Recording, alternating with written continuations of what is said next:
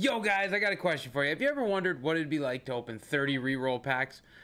I have, and I'm gonna wonder how it turns out. If you haven't wondered what it's like to open 30 reroll packs, hang out, check it out. Maybe you're worth investing your silver players into. But this will be 30 reroll packs, guys. So if that doesn't interest you, maybe this video isn't for you. But the outcome could be massive. So maybe you want to stick it out and see if it's worth doing for yourself.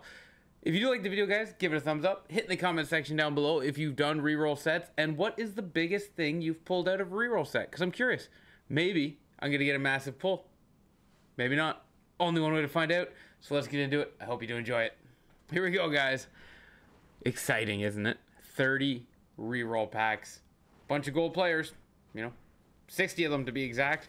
What are these 60 gold players going to give us? 79 right now is our best pull.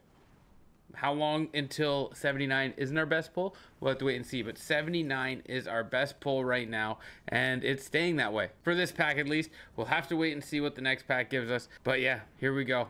Big one, big one, big one. And we're at the C 84 overall. That one will be a very long time before Sarah Filler is not the best pull in this pack. 84 overall in a silver reroll. That's pretty good. That's not what I expected. I really didn't know what I expected here, but an 84 overall, I would confidently say at this point that's probably going to be our highest pull, but you never know. We got an 84, maybe we can get higher. And the weekend was tough for the Leafs, but they came out, had a good showing, so you can't hate it. They performed well, and happy with the weekend that the Leafs had. And now if we can just get happy with the packs and get more than an 84. If we can see a purple in silver rerolls, that would be epic. If we could get a purple out of these reroll packs, that would be unreal. And I don't know what I would say. I really don't know what I would say. But, it would be awesome. So, and if you didn't catch it, this weekend, Gren won the North American GWC. So it was a good outing. It was a good performance by everybody. He had to take Deeks down to win that one. So if you didn't catch that, that is the update on that, I would say. And it was good, all around good tournament. I am just realizing now that we are probably not even halfway through, and this is a lot of packs. This is a lot. 30 is actually going to be quite a bit to go through. I might be around halfway through now, but yeah, it's a lot.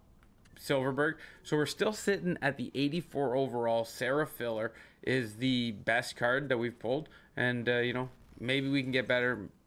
Hopefully. Would an X Factor? I think an X Factor, even though they're non-tradable, an X Factor would be a huge pull, and I think it would be considered our biggest. We are on the Calgary Flames theme team, and there are a couple X Factors that would be huge pulls on this theme team if that is something that could happen. I've never pulled an X Factor out of a gold reroll. If you have, leave that in the comment section down below and tell me who you pulled, because I'd be very curious to see if these reroll cards ever pull X Factors. I've never pulled one, but I hope someone has, and I hope someone's got some good news that it could happen. 82 Blake Wheeler.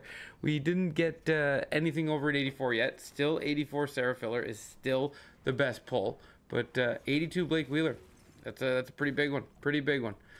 Anyway, it's 16 silvers for an 82. I don't know. I'll leave that up to you if you think that's a good return. 16 silvers for an 84. That's a good return in my opinion.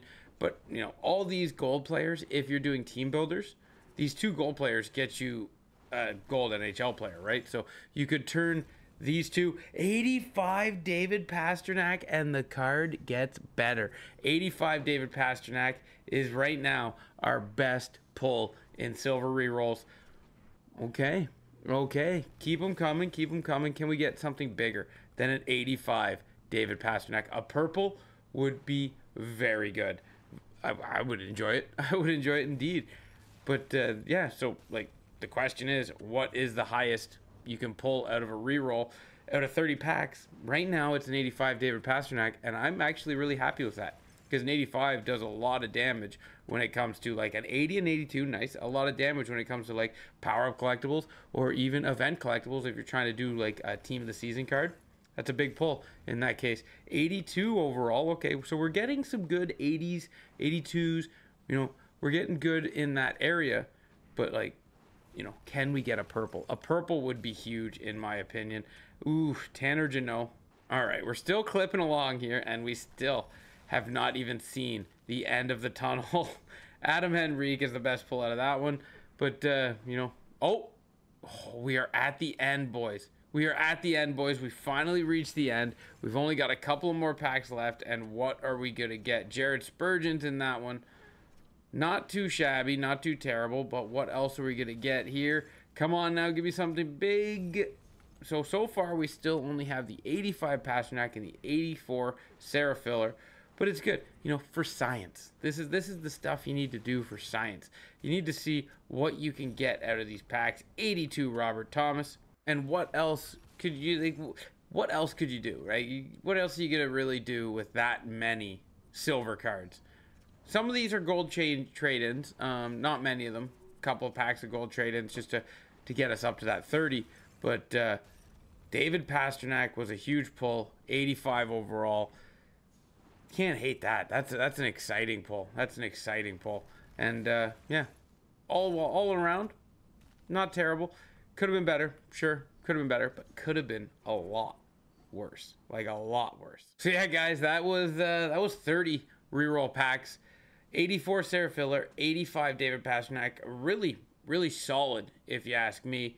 And I don't mind taking the time to do a bunch of those packs. If you guys enjoyed it, leave a thumbs up down below. Leave a comment down below if these are something you do, if these are packs you do, or if this is something you enjoy. If you didn't enjoy it, guys, just leave in the comment section that, you know, this wasn't the most exciting thing, and let's maybe not do this anymore, because like these packs are fun to build. They're fun to do. They help you complete sets, and you get big chances at maybe getting X Factors or 85s, 84s. It would have been really nice to see a purple, but unfortunately, I didn't get that opportunity. Maybe if you did these rerolls, you'd get a purple, but who knows? Thank you guys so much for watching this video. I hope you did enjoy it. Until next time, ciao, ciao.